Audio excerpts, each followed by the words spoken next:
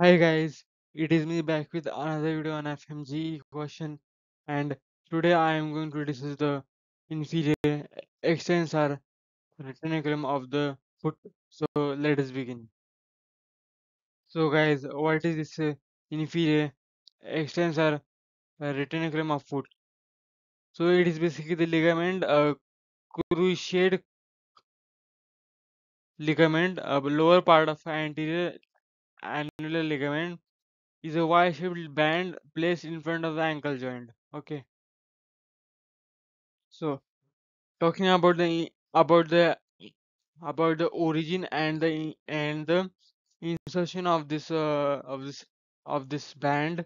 So the stem and the attachment. The stem of the inferior extensor originates on the upper surface of the calcaneus.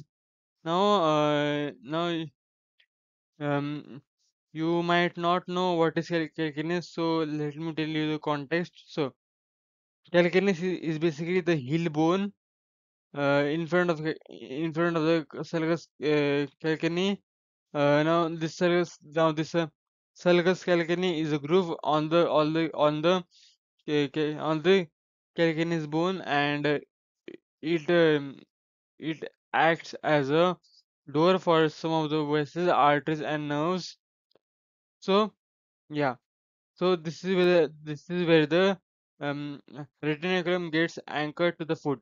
Okay. Now division into two bands.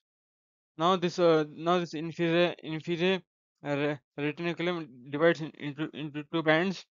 Mm, as the inferior, okay, it swing into two separate bands, upper band and the lower band. The upper band passes upwards and medially, crossing the ankle joint and attaches attaches to the tibial malleolus. Now, what is this tibial malleolus? So, the tibial malleolus is a bony prominence on the inner side of the ankle, which is a part of tibia, shinbone. Okay, tibia is also called the shinbone. The attachment of the tibial malleolus helps stabilize the tendons that run on the top of the foot. Okay, now the lower band. So the lower band extends downwards and medially, blending with the palmar aponeurosis plantar. So the plantar aponeurosis, also known as plantar fascia, is a thick band of connective tissue on the sole of the foot. This blending of the lower band with plantar aponeurosis helps provide additional support and stability stability to the tendons on the bottom of the foot. Okay. Now, structures passing beneath this structure, beneath this inferior extensor retinaculum. So you might also remember that in the hand we have the flexor retinaculum of the hand, and the structures passing inside are the flexor digitorum superficialis and the median nerve. Okay, fine. So same goes here, but this is simple. So we have the tibialis anterior tendon, extensor hallucis longus tendon, dorsal pedis vessels, the deep peroneal